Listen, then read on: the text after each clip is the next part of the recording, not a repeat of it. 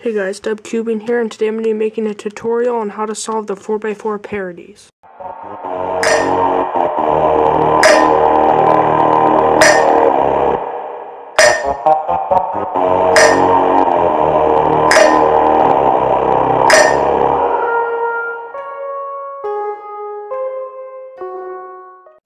Okay, so the first parody that I'm going to be talking about is the last layer case, which is when you're about to solve the cube, you have your last algorithm for PLL, but then you realize, what the heck, why is there this here? And you see there's two sides solved, but there's still this, like we were looking for. Usually you're looking for another open window right here, but you don't see that there. So I'm going to be going ahead and show you how to solve this. So I'm going to put the algorithm right here. It might be a little long, but it's very easy to memorize. So it's going to say R, L, but really you're not going to be doing actual R. You're going to be moving these inner wedges like this. The left one. So it's going to say L, but it's still going to mean the inner one. So don't move the actual thing. But I'm going to have U, and that actually means U. But it's also going to have you move the inner wedge as well. Okay.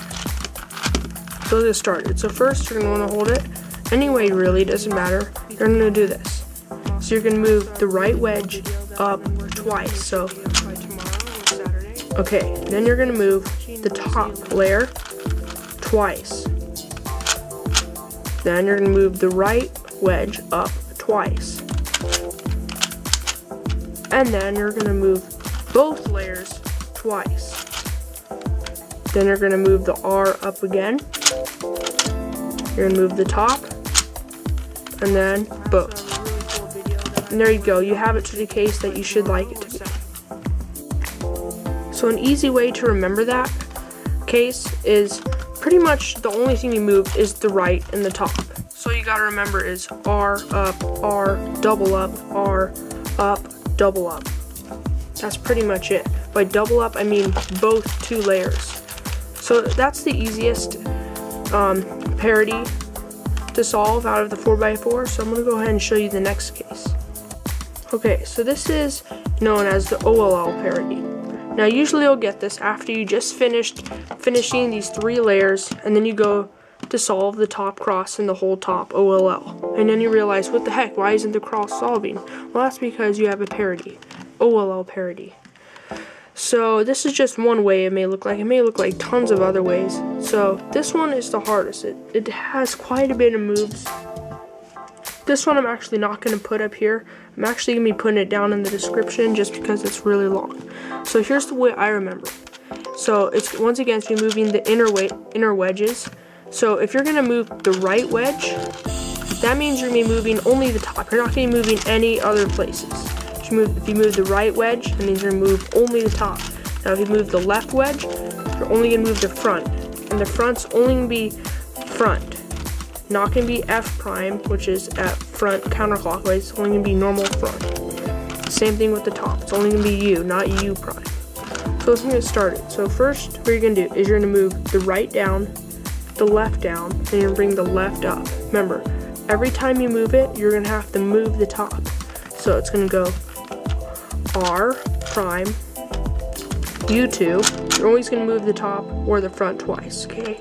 Now, L, F2, okay, then now you're going to move the L up, left side up, F2, then you're going to bring the right side up. So this is the next part. So what you're going to do is going to be moving R2, you're going to move the right up twice, and then you're going to move the top twice. Then you're going to move the right up again, move the top twice, bring the right back down, move the top twice. So this only moves, this step is only of the right side. So it's going to move going. So it's going to go R2, U2, R, U2, R prime, U2. Okay, so now that that's done, all you're going to do is you're going to move the front twice. I know you didn't move the left layer, but you're just going to move it twice. What that's going to do is going to help align the colors.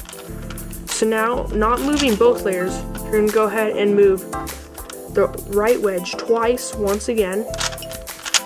And you're not going to move the, you should already know what to do by now. You know that if you move the top, it's not going to do anything. All you have to do is move the front twice, which, as you see, completed your parity. Thanks for watching my 4x4 tutorial on how to solve the parity. If you don't understand anything or need extra help, just leave a comment below what you don't get, and I'll try to help you out as much as possible, even make you your own video to help you out.